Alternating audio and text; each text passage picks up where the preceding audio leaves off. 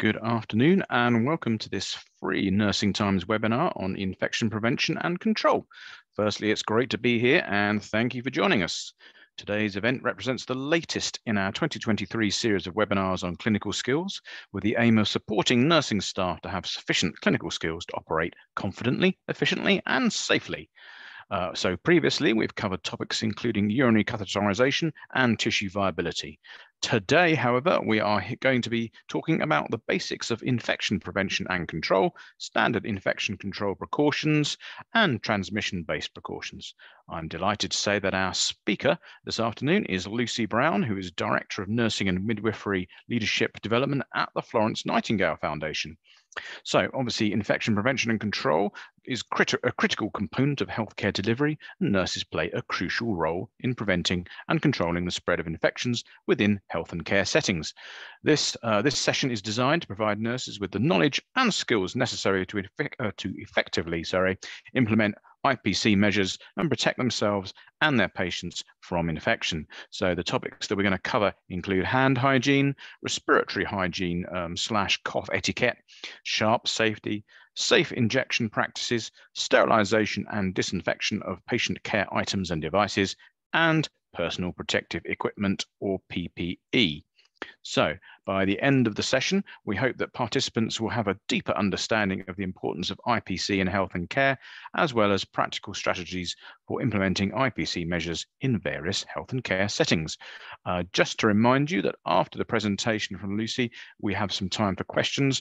So please post those in the Zoom chat box that you should be able to see, and I will put those to Lucy on your behalf. So that's pretty much it from me for now. I'll now hand over to Lucy. Thank you very much. Thank you, Steve, and good afternoon, everybody. Thank you for the opportunity to present on the fundamentals of infection prevention and control. I'm just going to share my screen. Just give me one moment and I'll start the presentation. Now, it will be a whistle-stop tour because, as you can imagine, I could probably spend all week training you up on all the areas of standard precautions for infection prevention and control.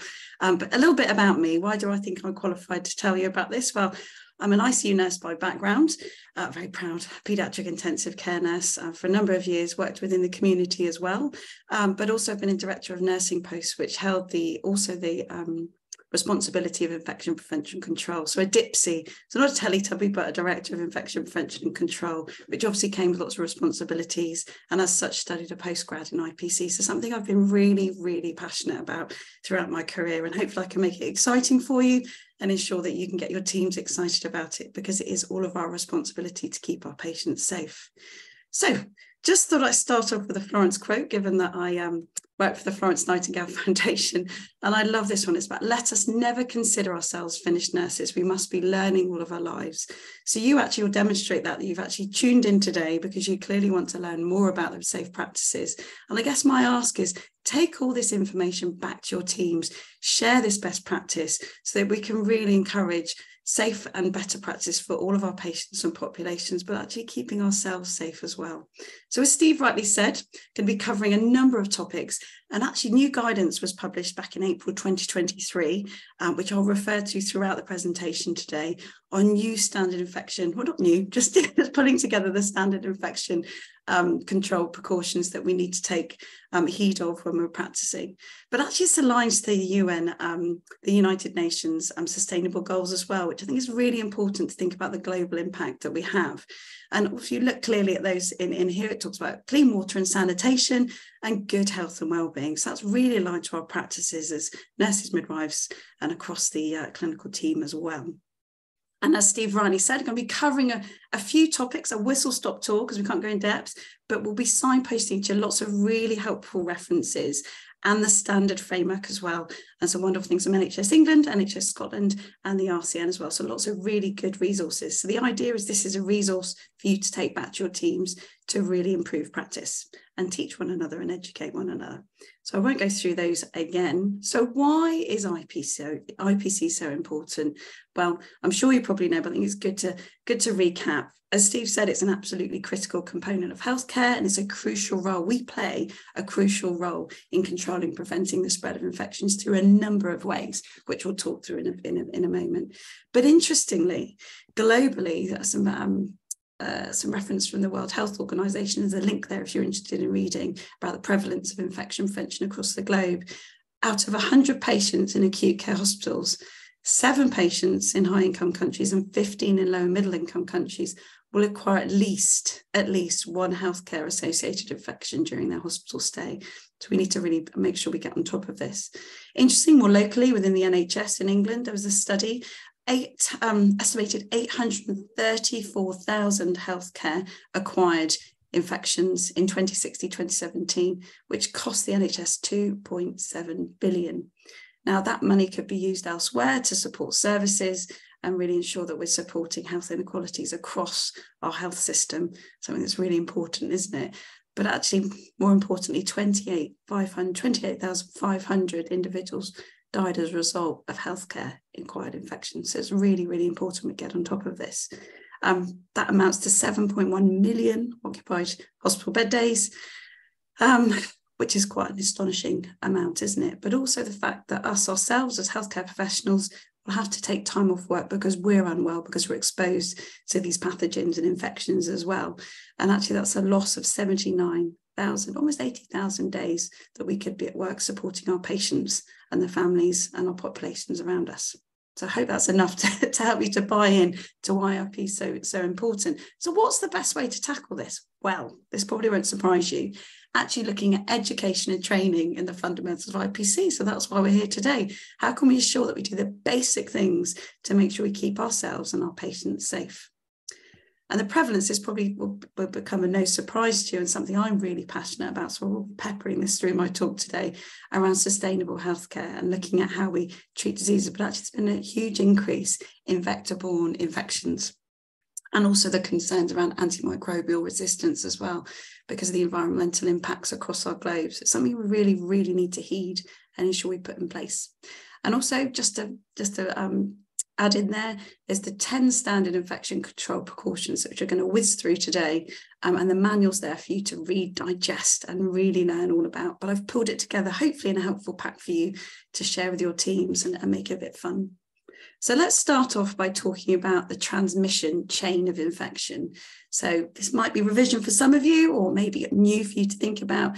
But actually, if we can break any link in this chain, we can stop the spread of infection, which is hopefully a good thing to do. Well, is a good thing to do. So the first area is the infectious agent, that pathogen, that bacteria, that fungi, the virus that has caused that infection.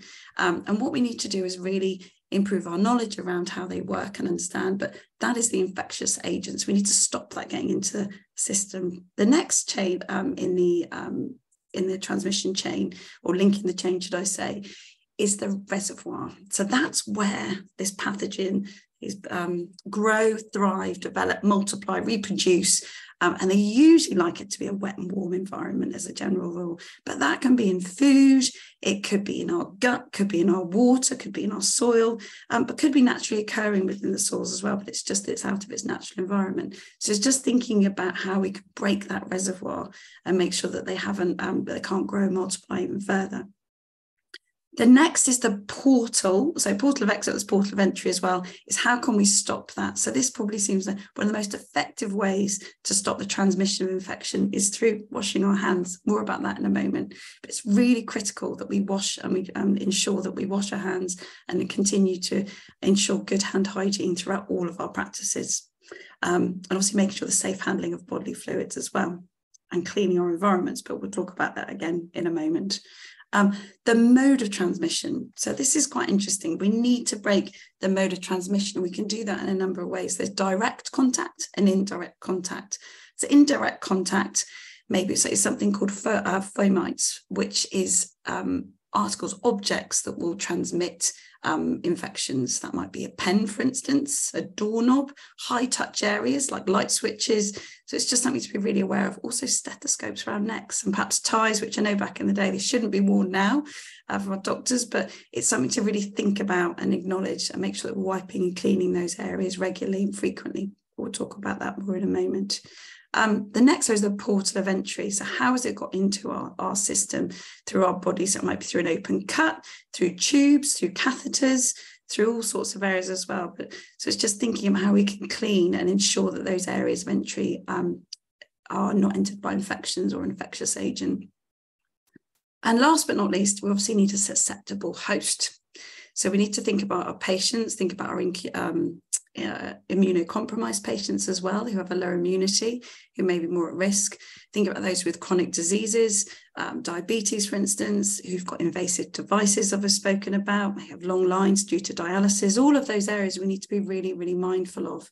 And it's really important we ensure that all our patients are hydrated and have good nutrition as well to support and breaking that chain of infection as well. And it's really important we perform a risk assessment on every single patient that comes into our care or resident as well, depending on where the care setting is. So I'm going to talk about that next, about patient placement and assessment of infection risk. So this is a whistle stop. So patients, every single patient, every single client or resident, depending on the area of work that you work within, should have a risk assessment. Make every patient, every care setting, every time should be assessed for risk. So that's looking at where you place the patients, the decisions you made, what their clinical needs are, as we've discussed just now, but also thinking about the cross-infection risk as well. Could be diarrhea, there could be vomiting, they could have an unexplained rash, could have a fever, respiratory symptoms. It's really important that we test and monitor these patients that come into our system and where they've come from as well. Have they come from another care setting? Have they come from home? We really need to make sure that we note that down. And what's really, really important that often gets missed, and so when I'm speaking to some of my IPC colleagues, is that people don't escalate. You may well document it really beautifully in the notes, but you don't always escalate that the patient's had diarrhea or vomiting or any of those areas as well. So it's really, really important we communicate and escalate appropriately. Probably the most important thing for a risk assessment as well. Need to think about multi-drug resistant organisms as well, such as VRE or MRSA, and thinking about if patients have been outside of the UK as well, perhaps they've been retrieved from overseas and repatriated. So thinking about those areas as well. And also thinking about the transmission rates. So thinking about how whether it's been contact, droplet or airborne. So just out of interest, contact can be attributed to skin, and that can be not so just from human to human, but might be from animals as well. And thinking about different ways that you may be skin to skin, so through sexual intercourse or through kissing as well. So it's thinking about all of those ways that infections are spread. The other areas through direct contact is perhaps through airborne. So think about coughing, sneezing, even singing. I don't know if you remember back in the pandemic, people weren't allowed to sing at school. So just thinking about that as well, and talking.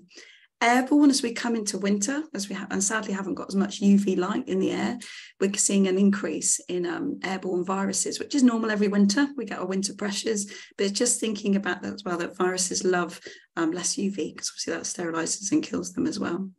And as I said earlier, it's important to think about vector spread.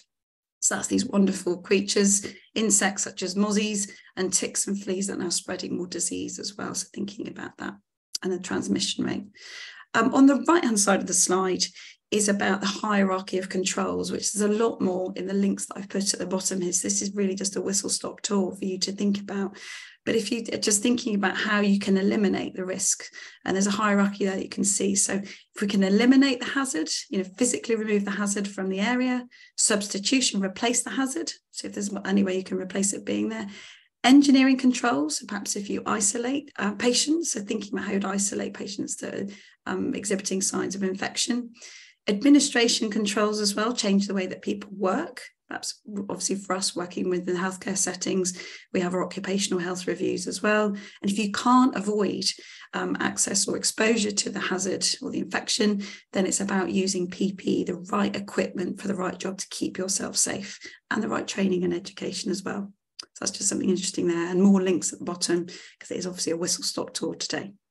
So next up, and this might not be of any surprise to you all, is hand hygiene. It's so critical that we do this right, that we wash our hands properly, or use hand rub as well. Both ways are just as effective, but if you have soiled hands, it's really important that you wash them. So if you're in the clinical environment, sorry to say, no nails. I think I've still don't wear any, no false nails, no acrylics. It's a brilliant reservoir for bacteria, for pathogens to grow and reproduce. So it's really important that you don't wear those at work. Probably seems quite obvious, and give your colleagues a gentle nudge if you notice them. You don't have to be strict and point, but actually nudging individuals to have good practices and safe practices is really, really important. Make sure that you're bare below the elbow, as we know, no watches, and only a simple band that you're allowed to wear, because it's really important. Again, jewels on rings are a really great reservoir for bacteria and pathogens to grow and multiply and reproduce, as we spoke about earlier. So this will probably be very common practice to all of you, but just really important, and share it within your teams as well. This is from the World Health Organization and Health Protection Scotland. So wet your hands, probably seems quite obvious. Apply the soap and rub palm to palm.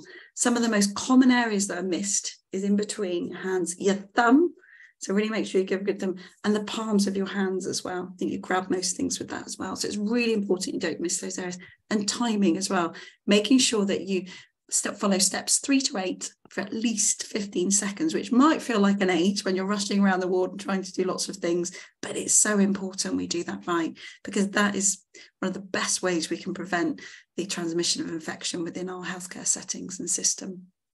Hand rub is just as effective. In fact, there's been lots of research and studies show it can be even more effective, but obviously for soiled hands, you must wash them with soap and warm water. For hand rub, very similar technique, making sure that you get your nail beds, because they're often missed, your thumbs as well, and the palms of your hand. And any IPC linked nurses on the call today, it's really fun to get the UV light. I don't know if you've done that before, and the gel, which is a bit of a fun exercise through the teams to show the effectiveness of hand hygiene. So nice to do every now and again as a bit of a team building exercise, but really, really critical that we get this right. I'll move on from there. So next area is PPE, personal protective equipment, PPE.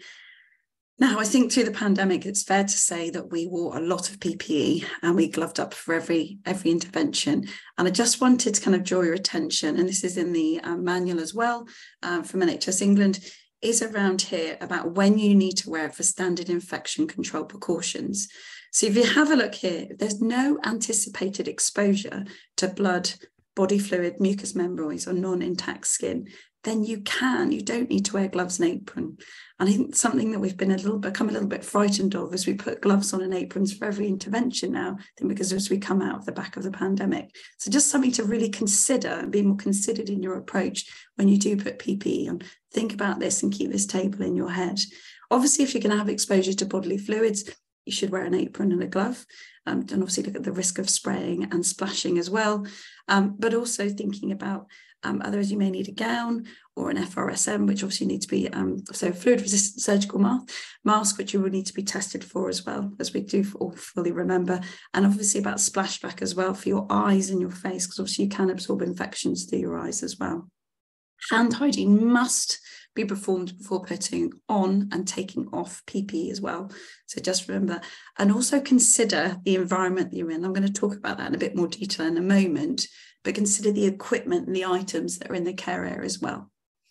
And just on the right-hand side, I'm not going to run through all of this because you can see, and I want this to be a resource for you to take back to your areas, but this is how to don and doff, so put on and take off. I don't want to say don and doff, but how you put on PPE and take it off safely and effectively as well to ensure you minimise the risk of infection, further infection across there. And I think much of that will be very familiar to all of you following a pandemic, but just important, just as a bit of revision as well. So I think it would be a miss of me, being that I have a huge passion for sustainability in healthcare, not to talk about the Royal College of Nursing Gloves Off campaign. So if you haven't heard about that, familiarise yourself with the table that I just shared with you about when should you wear gloves. But just thinking about it, many occasions within our healthcare settings and system, we don't need to wear gloves, because it's a back switch. If you're changing a bed, you don't necessarily need to. If you're bathing a patient, all of those areas, you don't necessarily need to wear gloves. So it's just thinking about, more considered about whether you put them on. Just to give you some statistics, because I know I love a bit of evidence to back up what I'm saying, we used over 5.5 billion, that's billion, this is in the UK alone, in 2020 to 2021. It's a huge amount, isn't it? Think about that all ending up in landfill or being incinerated and going into our environment, into our beautiful planet. So it's really important that we educate ourselves on this and our teams as well. And I just wanted to share kind of on the right-hand side some fascinating statistics on kind of the impact of healthcare on the environment. And just interesting, the top left-hand corner, the carbon footprint of global healthcare.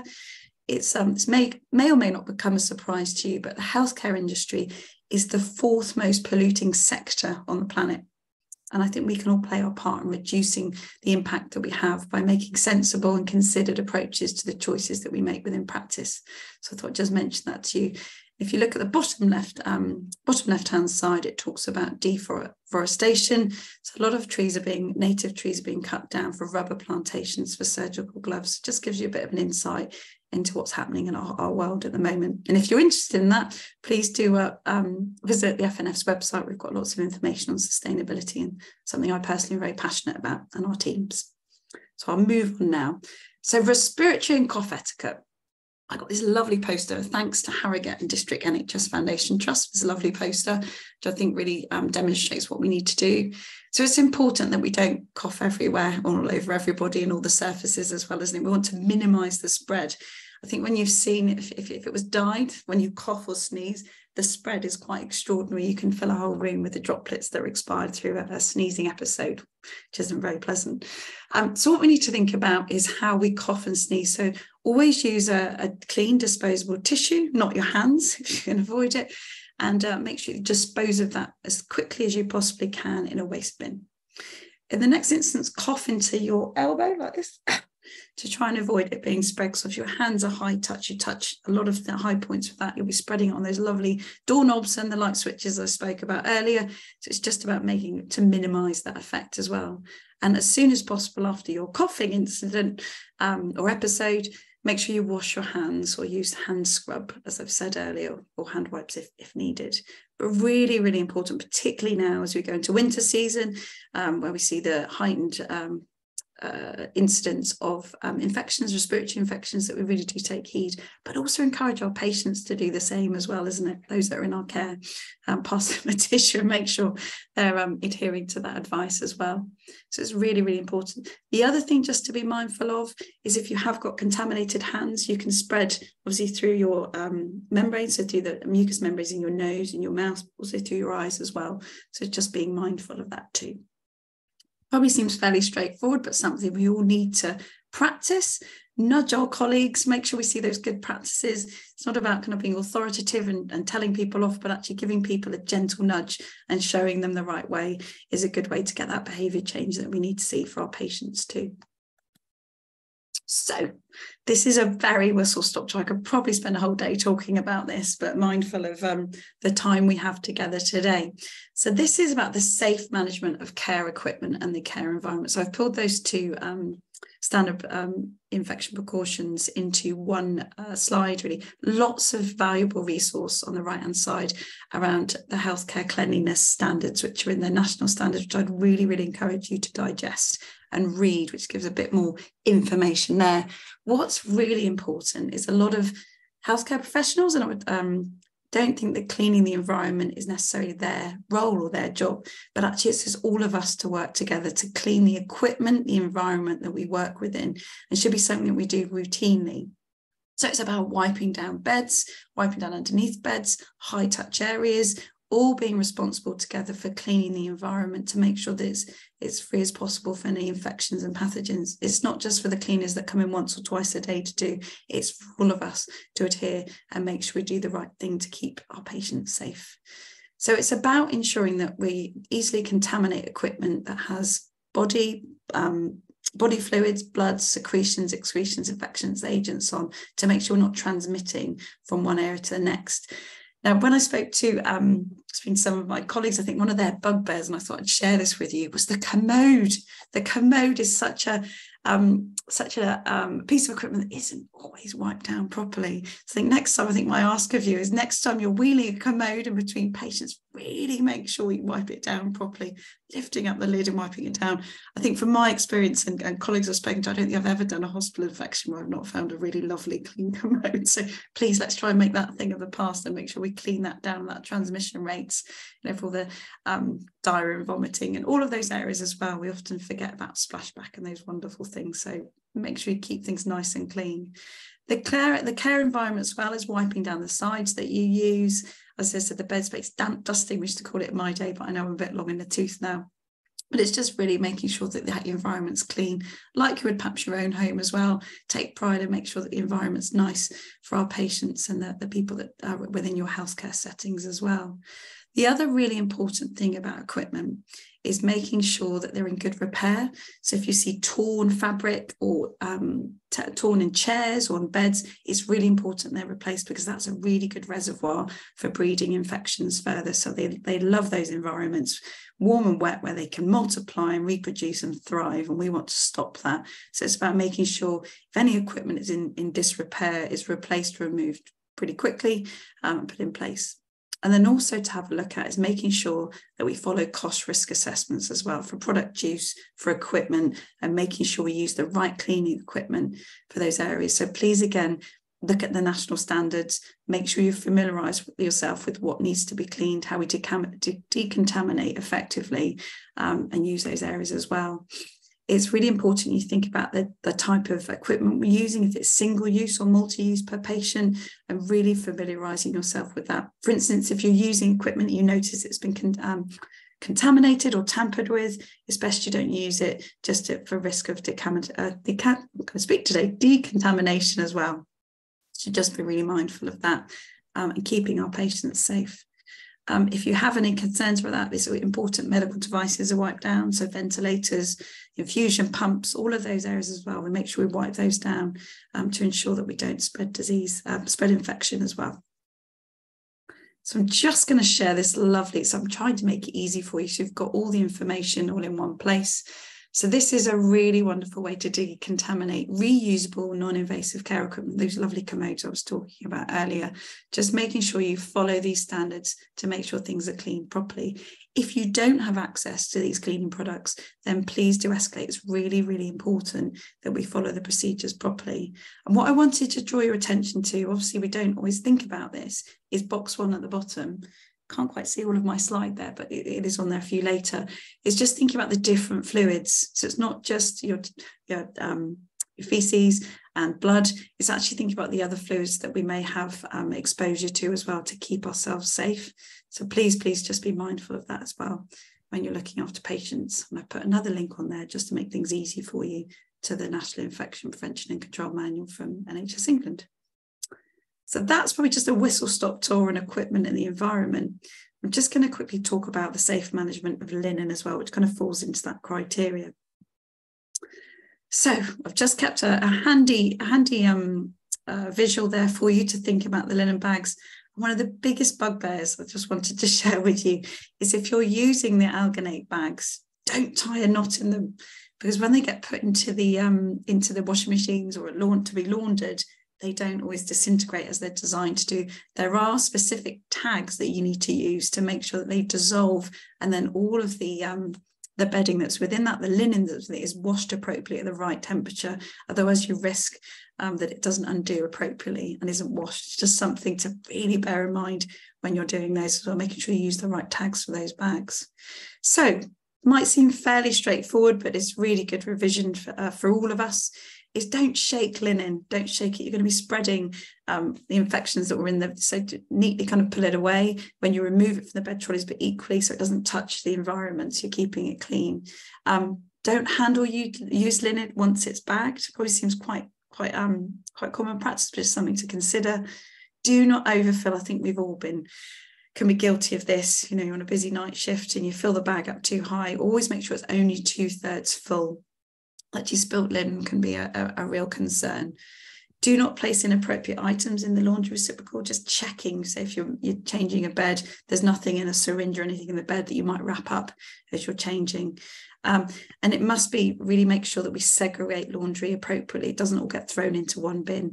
It's just thinking if it's been soiled, you need to make sure it's in a water soluble bag, as I said, the alginate bag, as I said earlier, and just thinking about heat as well.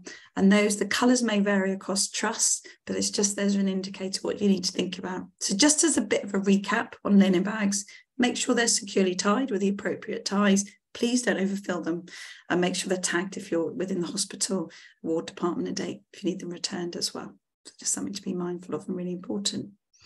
Now, the next area we're going to cover, does feel like a real whistle-stop tour, is the safe management of waste as well. I'm just going to leave this. This is probably fairly common practice to all of you, but I wanted to draw attention to a couple of areas really just to think about, be more considered about your approach.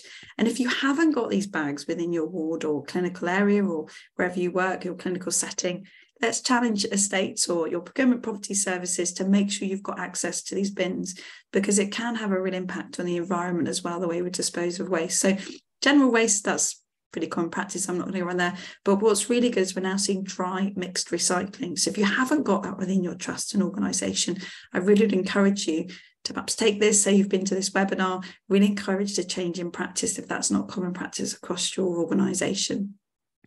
Next area I wanted to kind of draw your attention to is that a lot of the time we use just yellow bags in practice when actually we can use orange, infectious, and offensive as well. Tiger stripe, as they're affectionately known.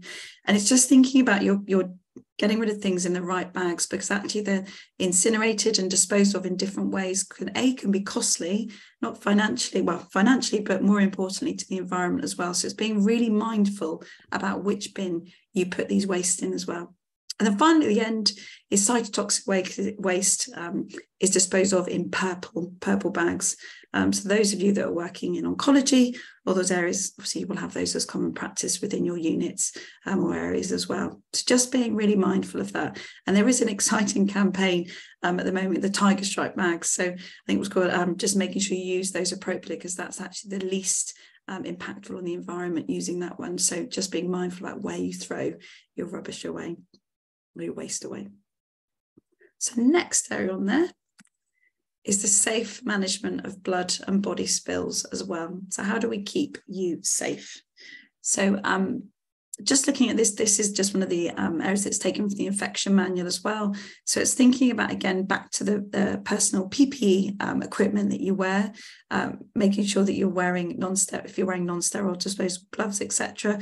But thinking about how you treat that. So again, it's making sure you've got spill kits available to you in close proximity so you can clean them quickly. So if they're not available, have a quick look at your next shift or when you're next on duty and have a look and make sure you've got access to those areas as well. It's really, really important for everyone's safety that we can clean up body spills, blood and body fluid spills very quickly and safely as well. Again, just a note at the bottom, box 1 just covers all the different bodily fluids there for your information, but it's really important. It's escalated, the area is washed as well, and you perform hand hygiene. So for those areas there, but I'll let you read that in your own time, but share those with your teams.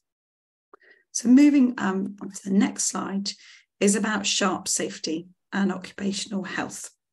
So all of us working with healthcare should have occupational health reviews, should have access to vaccinations to keep us safe at work. And it's making sure we keep up to date with that as well. And our organisation, but ourselves also have the responsibility to make sure this is in place. We need to keep ourselves and others and our patients safe.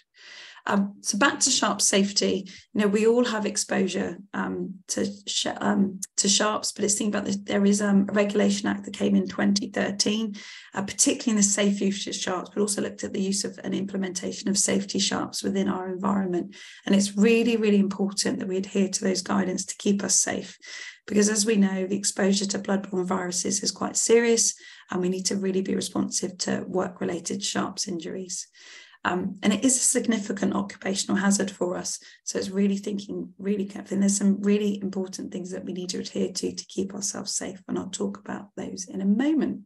On the right-hand side is the checklist for if you are exposed, have an occupational exposure incident. So it's really important that you follow there. So the first thing you need to do is squeeze the area to make sure you squeeze the area of blood and run it under and irrigate and wash under a warm running tap with non-mild.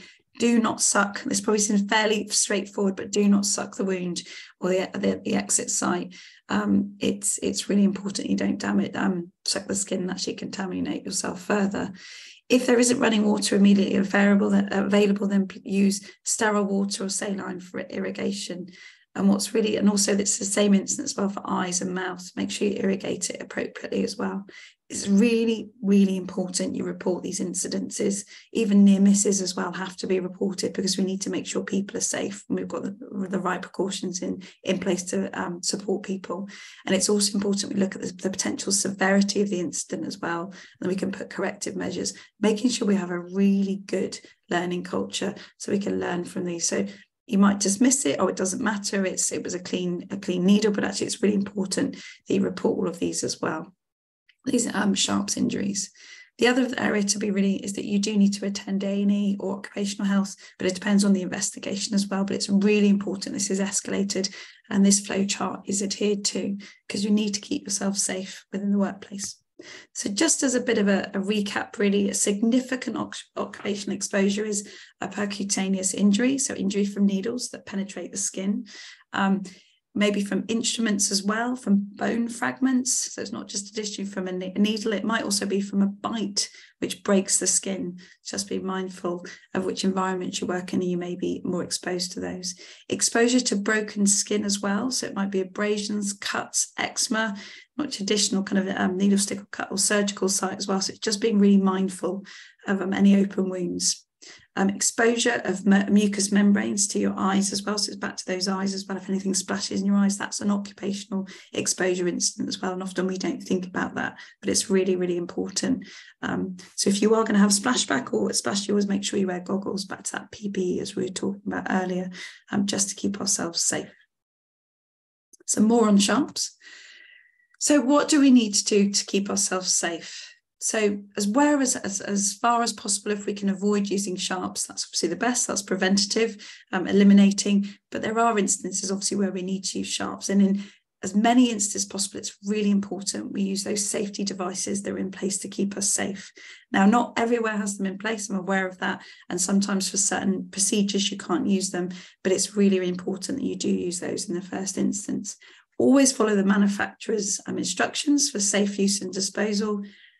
May seem really obvious, but don't ever resheath the needle. I think that's one of the common practices. You put a needle on and then you actually miss and it goes through your finger or into your hand. And it's really, really important it's not recapped. Sharps must not be passed from hand to hand, or certainly not to another individual. You've used the sharp, you dispose of it. And before you even start a procedure, make sure you've got a sharps bin close to hand by your procedure trolley or wherever that might be wherever you're working. Perhaps in the community, you have that sharps bin right by you, ready, so you're prepared. Best way for infection prevention to be prepared and make sure everything's available for you to keep you safe.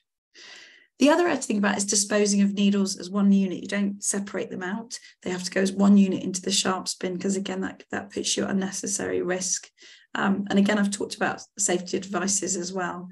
For those working in the community or within residents, just making sure you've got sharps boxes that have temporary closures as well, so not rattling around or emptying them out if you're going from place to place. And just on the right-hand side, another lovely flow chart here is about the different types of lidded boxes, as lidded sharps bins that are available. So on the left-hand side is purple lidded, which is cytotoxic waste, making sure these sharps go into those purple because they're disposed of differently. And then obviously if they're contaminated medicines, they go into the orange lidded, or if they are, the yellow lidded, just so they're disposed of in the appropriate way because of the toxins from medicines, etc. So I hope that was helpful.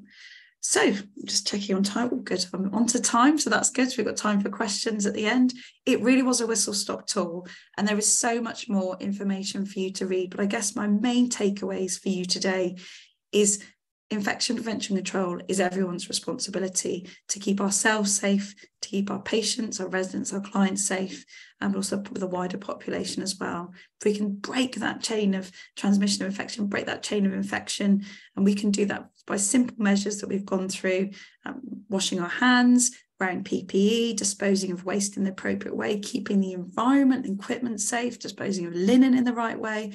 All of these things, standard fundamentals of IPC, we can all practice daily and make sure we do them in the right way. It will keep us all safe. Use this pack, please take it away, share it far and wide, make sure you access the links as well to educate yourselves if you want to read more on the topics, but making sure you use these appendices and all of the diagrams and flowcharts I've shared with you today to ensure that we're spreading best practice right across our healthcare settings. And read the manual. It's 69 pages. I don't think that's too bad for a manual, but it's 69 pages. And there's more for the research minded amongst you. There's some really great lit reviews which demonstrate the evidence that backs up all the standard precautions that are in there. You can read further, but it's a really, really great resource. And I want to say a special thank you to Sue Millwood and Lisa Ritchie and the IPC lead team who have supported me with this presentation. So it wouldn't be amiss of me not to mention that. So thank you to Sue and Lisa. Here's my contact details if you wanted to keep in contact or learn more. And I wanted to leave you with one quote. I started with a quote, so I thought I'd leave you with another one. Is education is the most powerful weapon you can use to change the world. So if we educate ourselves and educate others, we can change the outcomes of our patients and improve their morbidity and mortality as well. So I guess let's work together on this webinar and on the other webinars that the Nursing Times are providing to make sure we're providing best practice and the clinical skills for the environment. And last but not least, before I hand back to Steve for some questions, is it would be amiss of me not to mention our IPC programme, which we at the FNF, Florence Nightingale Foundation, co-developed and designed in partnership with Lisa Ritchie, the NHS England team. It's an online programme and it's designed to equip you with the skills a lot more in depth of what we've gone through today, a module on IPC, but also about empowering you to challenge poor practice, what you can do as an individual to challenge and nudge and have the authority to perhaps more senior clinicians or across the clinical team to make sure we have good practice for all of us, because to be IPC champions is a really, really important part for all of us to play. If you don't believe me, it's a good course. There's a couple of quotes there, and there's a 98% satisfaction rate as well. And it really helped nurses, midwives, healthcare support workers from across our clinical settings to feel empowered to champion IPC, but also to raise their voice and make sure our patients are safe, because it's really important that we all advocate for safe practice for our patients. So that's it from me. I think I've met the brief, Steve, so over to you for some questions, if that's okay. And the timing. Great. Thank you very much, Lucy. Yep, absolutely spot on with the timing. So I'm sure everyone watching will agree that was an absolutely brilliant presentation on the fundamentals of IPC. Obviously, Lucy, you described it as a whistle-stop tour, but I think we covered an awful lot of ground in that presentation, which was absolutely fabulous. And I'll certainly be more aware of commodes next time I encounter one.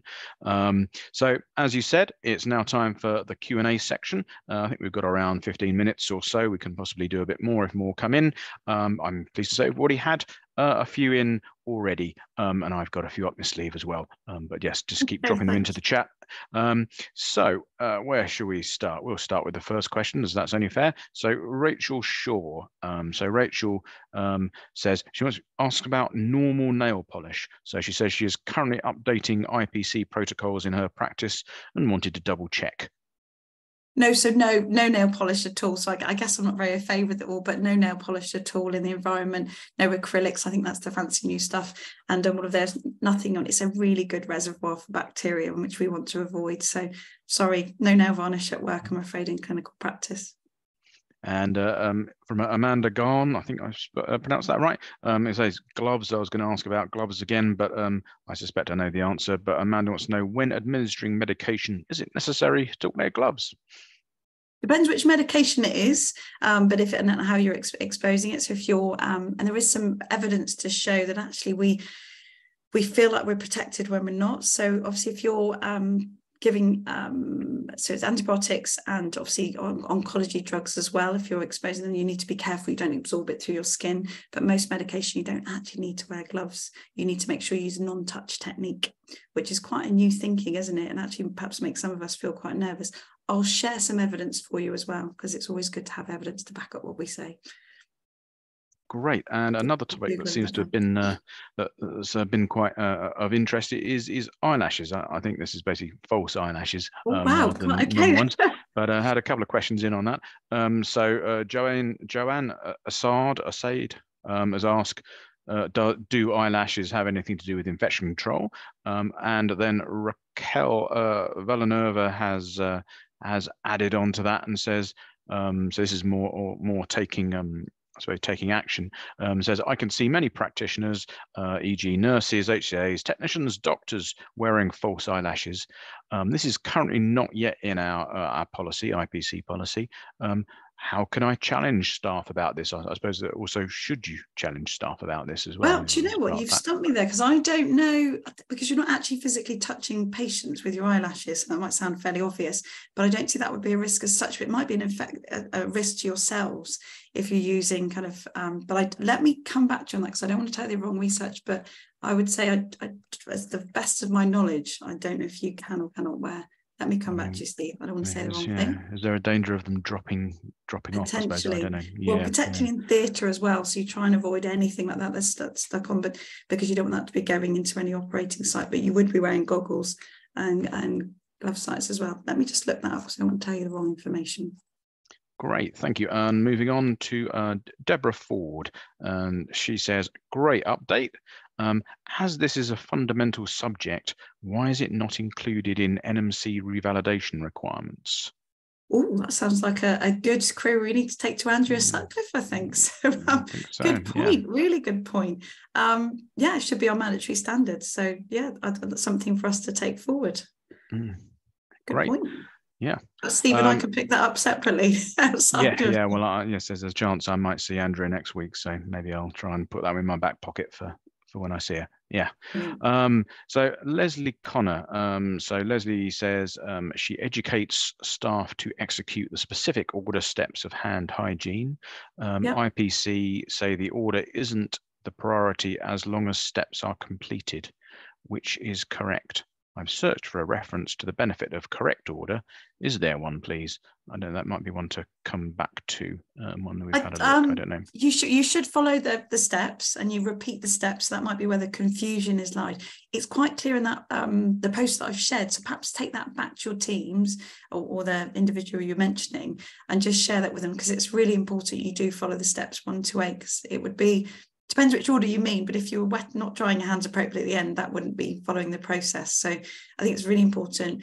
For standard practice, you all follow the same process, and that's very clear in the diagram, the flow chart that I've showed you earlier. So perhaps take that back as a resource and educate one another on that would be my advice.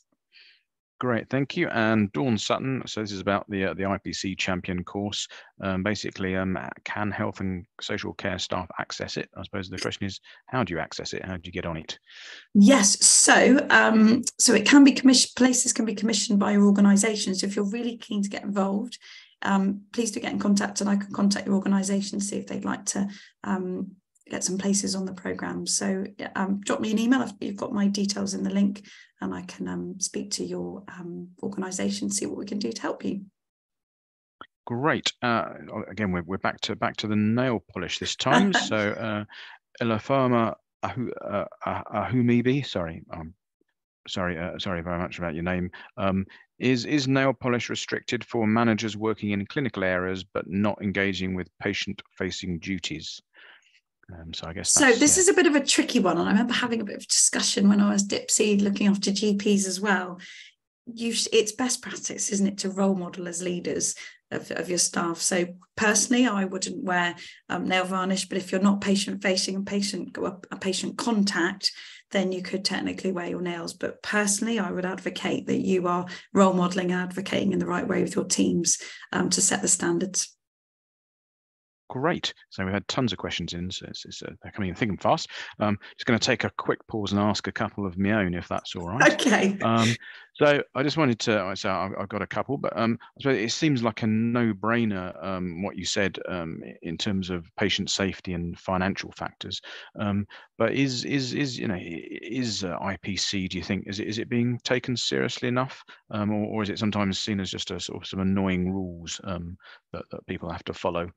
It's interesting because I was a director of infection DIPSI. I say DIPSI, it's easier to say, before and through the pandemic, and I think people were never particularly interested. People used, when you do your audits, they weren't always keen to engage with it. But I think everyone it's become really apparent how important it is for the pandemic, and people seem to be more compliant. It's an absolute mandatory component of our practice, and you can keep everybody safe. Look at the statistics I shared with you earlier, that speaks for themselves.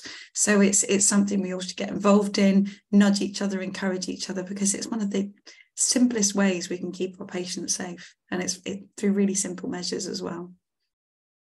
Absolutely. But I guess my ask is take it seriously, spread the word, and let's nudge each other to have good behaviours in place. Well, that's partly why we're here, isn't it? So yeah, absolutely. Yeah.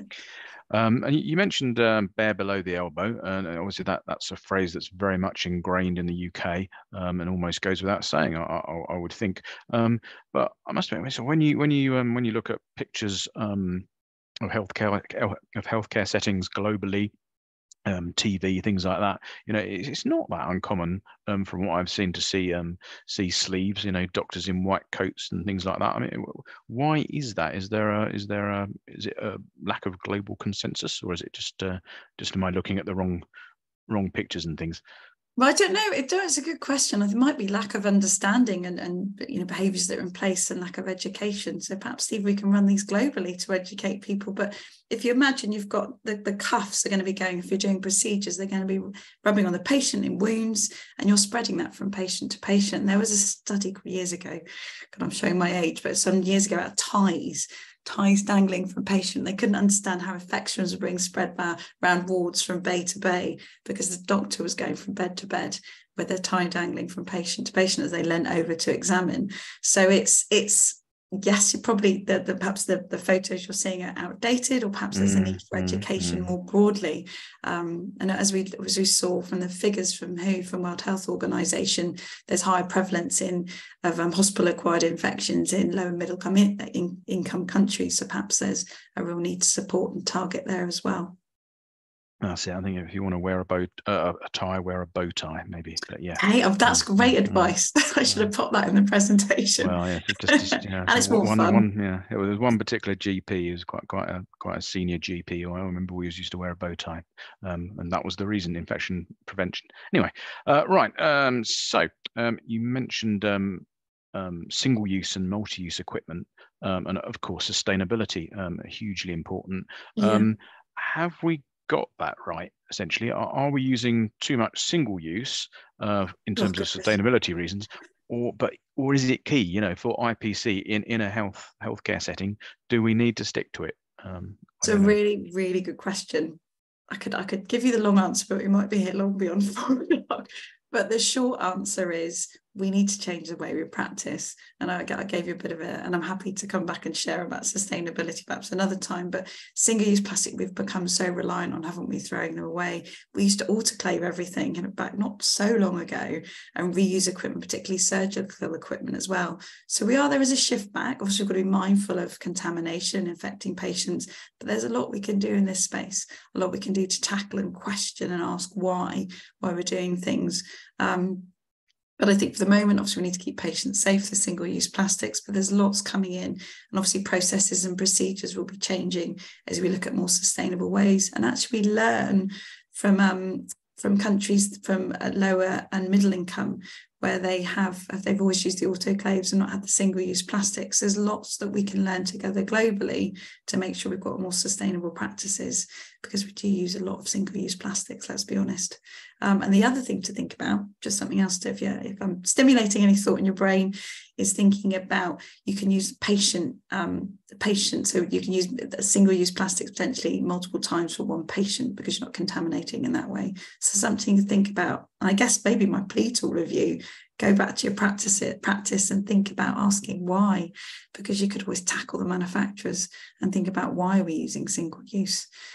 Try and create a movement, Steve. Hey, so where we look and start thinking more considerately about what we do in the healthcare environment, rather than just mindlessly throwing things in the bin. Absolutely, great advice. Yeah, if you ask questions, and that's how change starts. I think, especially if it's enough people asking the same question. Yeah. So we've had a couple more in from the audience. They're quite practical ones. So Ross McKinnon, Ross wants to know, so empty used blister packs for tablets is the question is about. Should these be disposed of in normal domestic waste black bags, or are they considered medicinal waste? So that's a really good question. It would be disposable, in my opinion, it would be the disposable domestic waste, unless obviously it's been contaminated. If you're in perhaps there's a patient that's been isolated and been in contact with a patient, that's just something to consider. I hope that's helpful. Perfect. And on to Ranjit Verdi, who asks, how often do you recommend IC audits should be done on the ward or clinical areas? Oh, good question. So, well, as regularly as possible, I think it's always important to nudge colleagues as well. But it should be done on a monthly basis. You should, most places, I don't want to mandate it, but most places should have an IPC link lead, and that's a really good role. And to do them at least monthly as an absolute minimum would be, but weekly would be desirable. And looking at all different shifts as well, that's what's really important, not just doing the same time every week, but actually looking at if you're doing on night shift, different shifts, different areas, just to make sure that you're really getting a true representation of what's happening within your unit. And you find it's the Monroe effect, isn't it? If you're being audited, people are either are really good at practice or perhaps not as good at practice. So it's really important that perhaps you can perhaps do it while you're working as well, so you can do it in practice and nudge people to do the right thing. But it's really important for surveillance as well, to make sure people are acting in a safe way. Great, and this is a return to our discussion from just a minute ago on sustainability. Joanne Bellaby asks, what are your thoughts on tourniquets? We advocate single use, but that's a lot of plastic.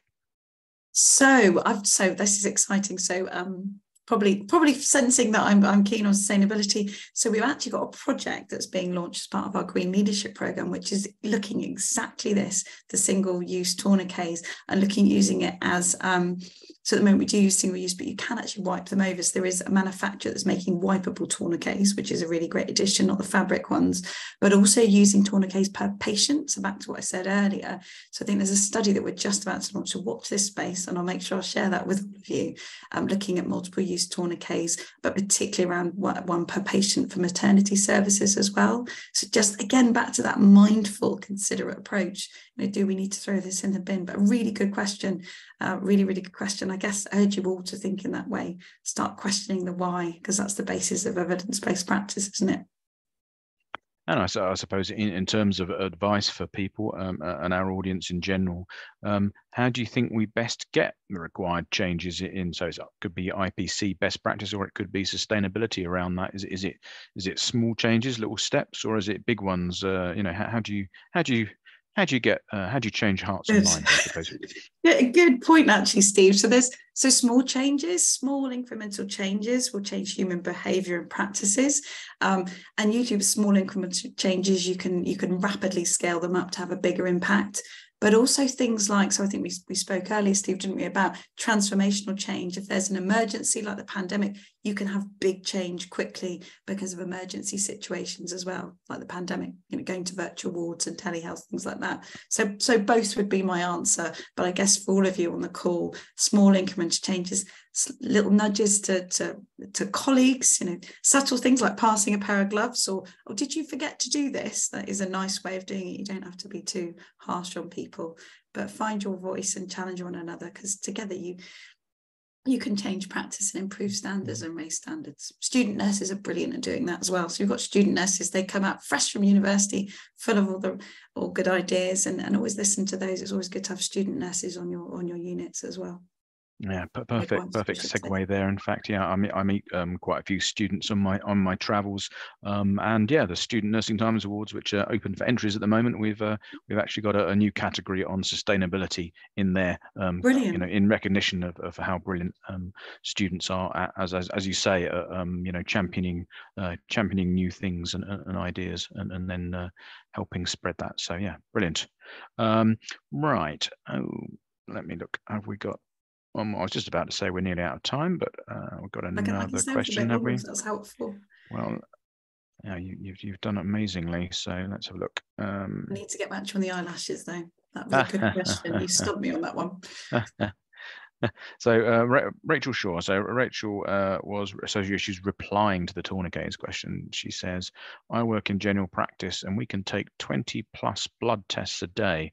So it always seems like a huge waste." So that's basically a comment, just to share with everyone on the tourniquets question. So yeah, as I said, we're almost I'll share the time. manufacturer details for the wipeable ones, because I think that would be really helpful, and how good if we could get that into practice areas. Yeah, That'd be so good. Great. That would be brilliant if we can, yeah, we can change something on the back of this webinar. That'll be fantastic. Right. Obviously, you already mentioned your take-home messages earlier with the slide, but yeah, basically, if you want to again try and distill what you want people to remember from this afternoon into one or two things, or three if you like, Okay. as a resource to take back, what would it be? I said, well, you're all here, you've come because you clearly want to learn and educate. So much, I guess your role is to take that back into practice and encourage your colleagues to do the same. And through education, we can achieve great things and change and keep our patients safe. Read, keep up to date. And I guess it's all of our responsibility. So don't assume that somebody else is doing it. All play your part in infection prevention and control to keep our patients safe wherever you work, whichever healthcare setting that is, and give people a gentle nudge. That's the perfect place to end, I think. So that's it. I'm afraid we have run out of time for today. Thank you again to Lucy for her brilliant presentation, and obviously her time as well. And thank you, audience, for taking part and for asking loads of questions, and some really, really good ones as well. So thank you very much. Please do share what you've heard and seen this afternoon. I hope it was useful. And I also hope to see you at one of our other clinical skills or digital nursing webinars in the near future. Still to come this year, we've got a webinar on sepsis on the 28th of November, and one on medicines management on the 6th of December. And even sooner than that, we've got a digital innovation webinar on the 1st of November, which is all about virtual wards and remote monitoring. So I hope you can join me for that one, or one of the others, or all of them, in fact. So they're all free. So more details can be found about any of these webinars and how to register for them on the Nursing Times website. But for now, I hope you've had I hope you have a really good rest of the day. Goodbye.